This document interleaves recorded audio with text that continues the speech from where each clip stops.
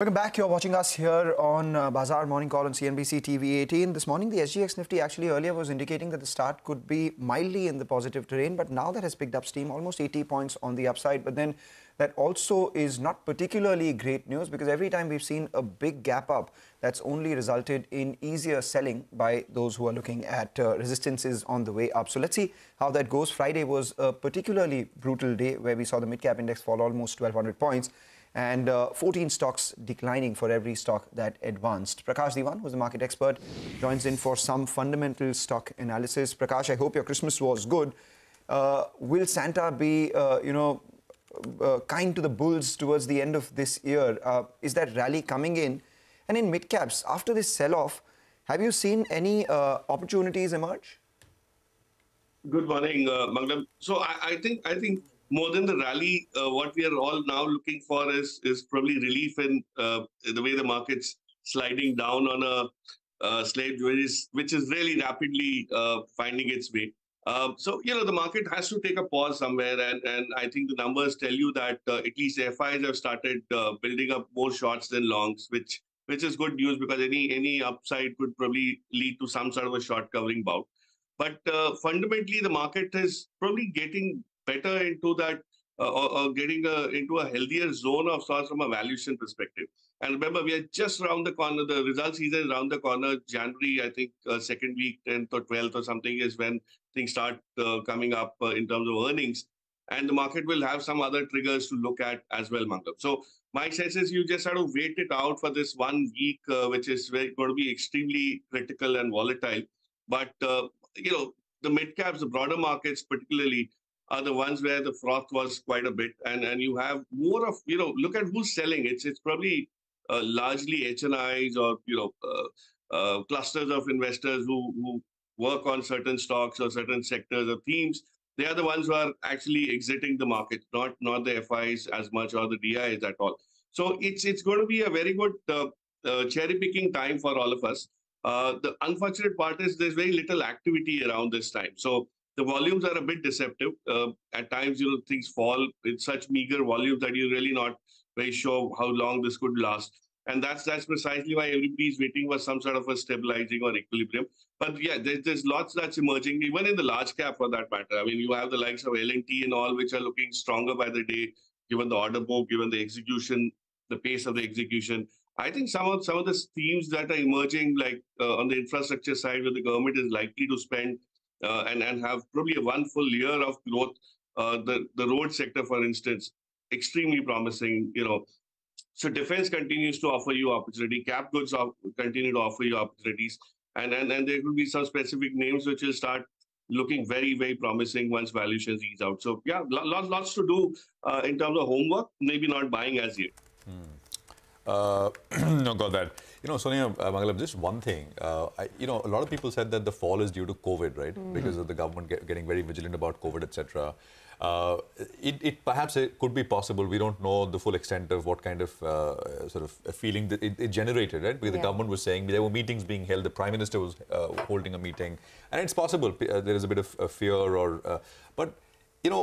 I think it's been fairly clear that what the government is doing is basically being vigilant, right? I mean, it's not saying at all. We've had expert after expert, and I think it's an important point to make for retail investor who may be watching. Experts have said that this is nothing like what we've had in 2021 or 2020, etc. So while the risk of spillover from what is happening in China is there, but it's a population which is extremely different in terms of exposure to the virus. We've had many waves of virus. For China, it's wave 2. So I think there's a point to be made, because I think people, and I've had conversations even on Saturday and Sunday with market participants, and this COVID thing keeps coming back. That maybe who knows what may happen, right? And that is a fair point. Who knows? No one knows. We'll be wiser in hindsight. But at this stage, given what the government is saying and telling us, etc., it's be vigilant, which is par for the course, but nothing beyond that. I think it's not as much a health issue as it is an economy problem, right? So if China shuts down for longer, then manufacturing, supply chain, travel, business could be lower than your perhaps point is, what you your point is expected. absolutely. If China reverses course, then the spillover from that could happen. But I think the panic here is if here, in India, we will see a repeat of what we saw maybe lockdown type stuff. I mean, I don't think that we should even go there. I think that's not something to kind of even consider, at least at this stage. So just wanted to make that point. Prakash is, of course, with us. Prakash, so in this correction that we are seeing, what would you wait for prices to get even sweeter, more attractive, or there are things which are already looking that way?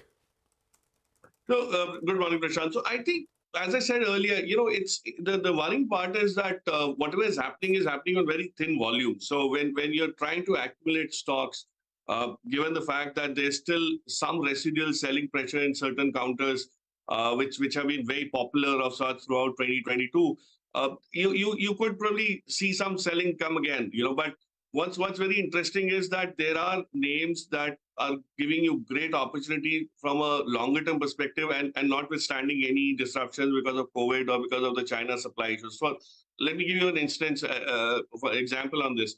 So look at United Spirits. We've seen the stock consolidate so beautifully right from the 660 zones all the way to 900 plus. It kind of keeps on vacillating between this 890, 900, 870, 900 zones. But the way the channel checks tell you what's happening on the ground in terms of price hikes, in terms of reduction in raw material costs, which was a big issue for them, let's say about 3 months back, whether it was packaging, labels, bottling, everything. Now all that seems to be easing out, and it's got nothing to do with COVID or China or, for that matter, anything which could be very long term. So I think it's just sentiment. It's just that somebody needs to get out because of certain positions that they've taken, over leverage or whatever. And that's kind of giving you opportunities to buy these stocks at least 8-10%. And the good stocks, mind you, haven't really fallen beyond 10-12%.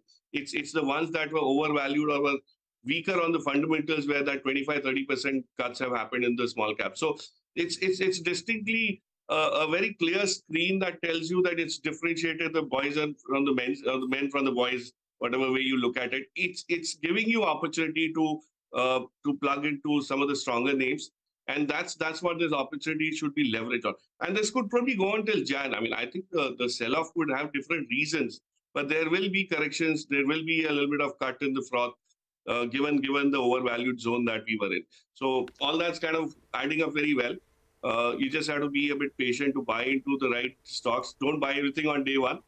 Keep on staggering it, keep on picking your stocks, wait for the right levels for them to be attractive enough for you to get it.